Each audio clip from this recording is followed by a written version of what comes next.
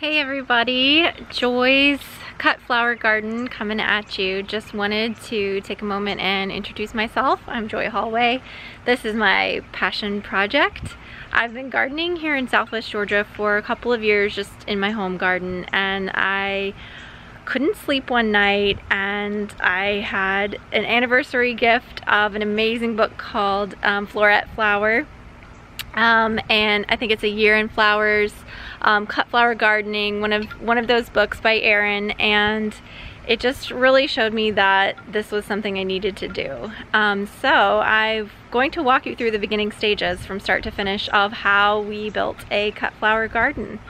So I'll turn you around and you can see the spot of land that we're going to be using.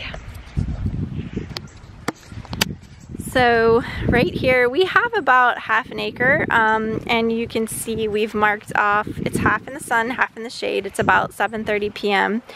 And it is full sun most of the day. You can see the string, and it's 765 square feet roughly. We're not measuring to the inches or anything.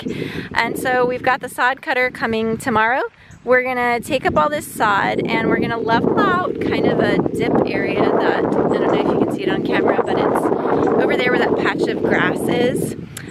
The land kind of dips down right there, just kind of a low spot. So we're gonna take some and fill that in, and then the rest of the sod we have plans to place underneath this beautiful live oak tree on the left side of our property.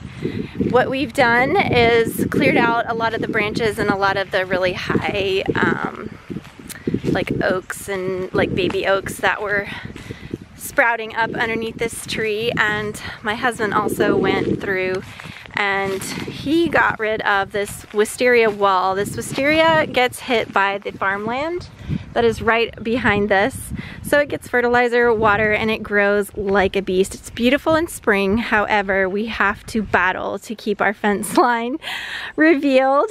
So he did this. We're gonna do some cleanup. He did this yesterday. And we have a few trees planted. This was from the Arbor Society. They sent us 10 free trees and we've planted them around the property.